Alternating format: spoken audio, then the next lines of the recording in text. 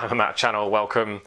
Today I want to show you, talk a little bit about porosity, because I've got a dodgy bit of metal here. This was a melt up I did when I was preparing metal to do that contemporary artwork I did recently. I'll put a card on the screen if you want to check that video out. But yeah, I didn't use this, I didn't like the look of it. But today, for a video I was planning to do, I need a big chunk of metal again. So I gave it a chance as it's already made up. And yeah, sure enough, it's horrible. When I cut through it, it's horrible. So I'll show you up close and talk a little bit about porosity in metal. And I'll do that after I said thank you to these awesome new patrons. We got Trevor Alderfer, Augusta Lazenby, Sandy Phillips Smith, and I'm gonna try to say this name. Silive Xayaseni. Thank you very much. I feel bad because I want to say your name correctly, but I just know I'm not. But yeah, thank you very much, guys. I really do appreciate you becoming patrons. Genuinely, really, I know I always say this, but it really does help me continue making videos. So I'm especially grateful to patrons because they make an effort to send some money to me and enable me to do more. So that's great. But also I appreciate people who just subscribe and regularly watch, click like and all that. It's that is all really helpful as well. So I appreciate all of you, but especially the patrons, because I really spending money basically to enable this channel to continue. So yeah, thank you very much, guys. If you want to become a patron yourself, there's a link in the description. Click on that. You can go to the Patreon website and learn about all the benefits. Right, so let's get into this video. Right, so we need loads of light. Do some close-ups today. So this metal, at a first glance, doesn't look too bad, but there were certain bits of it I didn't like. Give me something to point at it with.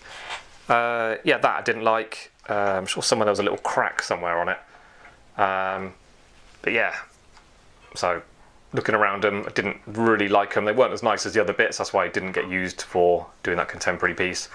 But it would save me a lot of time if I could use this today, so that's why I gave it a chance.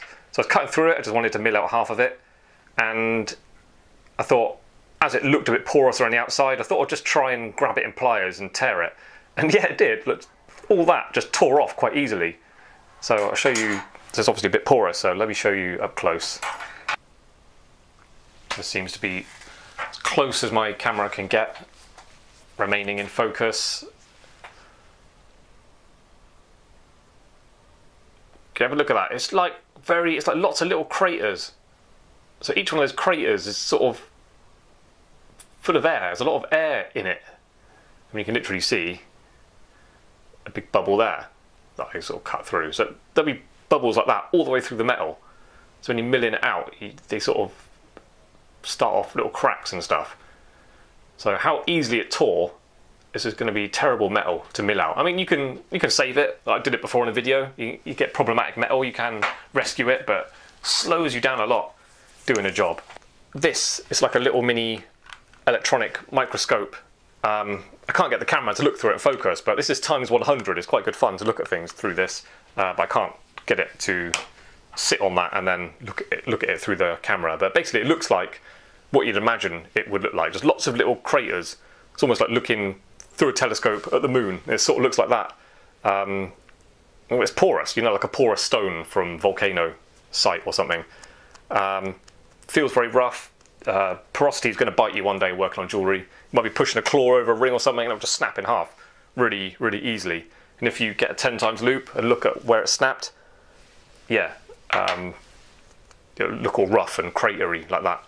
So what do you do in those situations? Like, customers might have spent a lot of money on something and you made it well, everything's all la-di-da, all finished perfectly, customer's happy, but then a few months later, even like a year later or whatever, it just breaks. And I've seen a ring shank break, not even on a solder joint, it just snapped. And it's just because when a customer is wearing a ring and it's, you know, they're picking stuff up and it just gets that gentle tap, or, you know, picking up a heavy bag, gets squeezed about, like the metal, it's got forces on it all the time. Just gets work hardened. And if there's a weak spot where there's porosity inside the metal, that's where it's going to break from. So I have seen it happen. What do you do in that situation? You can't really charge the customer. Well, I don't think I could anyway. It's not really your fault it broke, especially since it was all polished and finished nicely and there's no sign of it. But at the same time, there's evidence that it's bad metal, so slightly dodgy product. So you've got to fix it for free.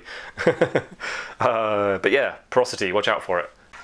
Let's just have a look what the proper definition is rather than me just bumbling along. Porosity refers to the level of solidity achieved in an additively made metal part. That is, whether there are cavities or holes between the layers of a part. Yeah, that sums it up quite nicely for me. Yeah, problems when they're making tools and stuff. Sounds like every trade working in metal is something they've got to really look out for. So yeah, it's common in manufacturing, hand making things. If you're working in metal, porosity is something you've got to look out for, and you will likely learn about the hard way.